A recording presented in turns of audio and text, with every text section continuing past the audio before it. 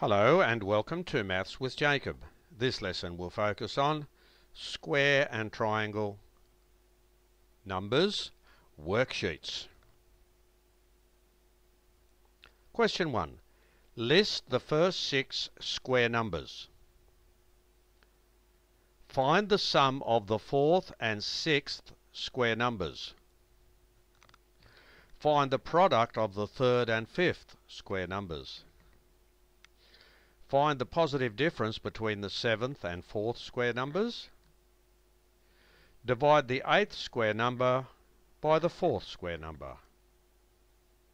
What is the 10th square number? Question 2. In words, describe the rule for finding any square number. What is the 20th square number? Can we use the operation of addition to generate the square numbers?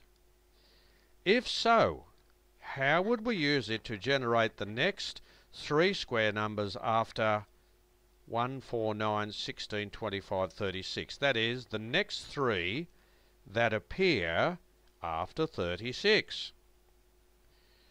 Do the square numbers go on forever, or do they stop at a certain number?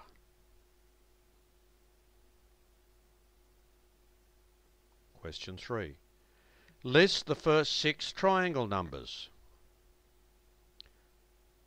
Find the sum of the 3rd and 5th triangle numbers.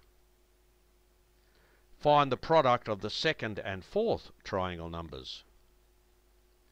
Find the positive difference between the 6th and 4th triangle numbers. Divide the 8th triangle number by the 3rd triangle number.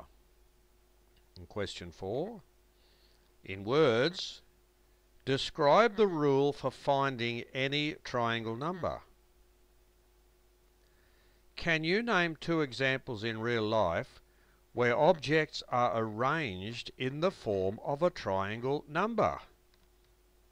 And I'll give you a hint. Each of these instances represents a game or a sport, but each of them is certainly a type of game. The next one. Can you find 2 particular triangle numbers such that when you add them together you get a triangle number? What are these 2 numbers, and what is the new triangle number? So this video has given us some exercises to allow us to practice square numbers and triangle numbers.